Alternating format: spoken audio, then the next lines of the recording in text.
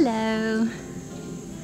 So this is Charles, or King Charles, or Prince Charles. He is my 15-year-old cat.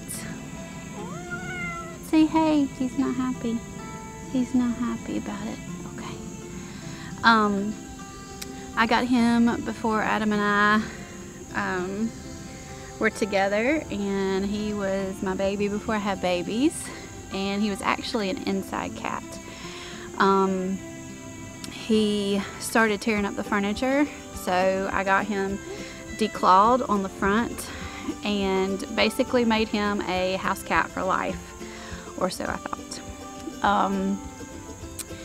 Then when Adam and I got together, Charles started escaping, and he wanted to get out all the time.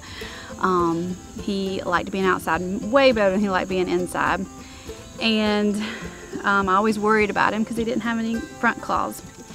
And then I felt bad because I was like, I basically handicapped him for his whole life. He's basically not going to be able to live outside and take care of himself.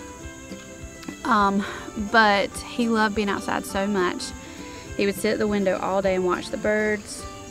And we just, when we had our first baby, it's okay, it's okay. I'm talking about you for a minute.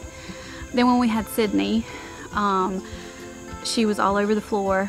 I had this big thing about cat hair being all over my new baby, and so I was like, okay, Charles, be free.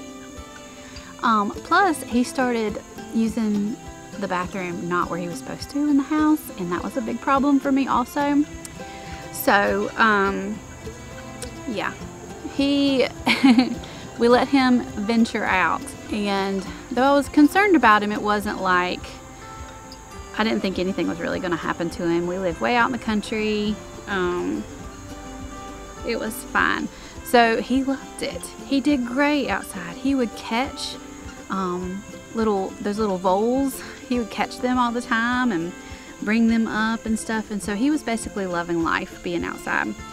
Then we moved to this house, and I was nervous because he wasn't used to this place, and I didn't know what was in the neighborhood, dogs that might come wandering around. I mean, we have a dog now and all that kind of stuff, and this is just a bigger space for him to roam, and he absolutely loves being a farm cat. He is a killer. He is a natural born killer. He loves to bring us presents like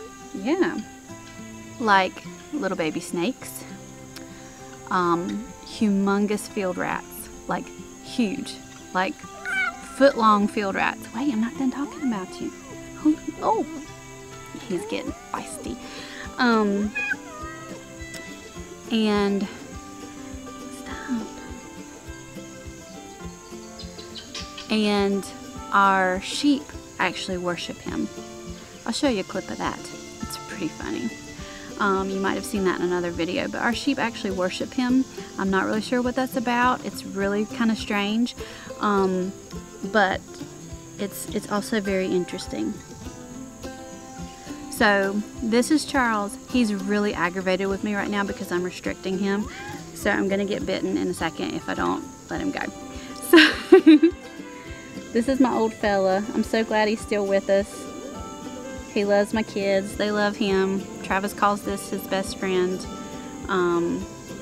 He's just a good boy, and he's a good farm cat. So he definitely earns his keep around here. Okay. I'm releasing him. There he goes.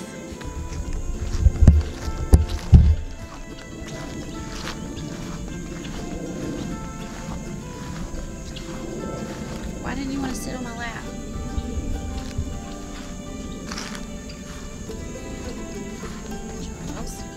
Charles, why didn't you want to sit on my lap?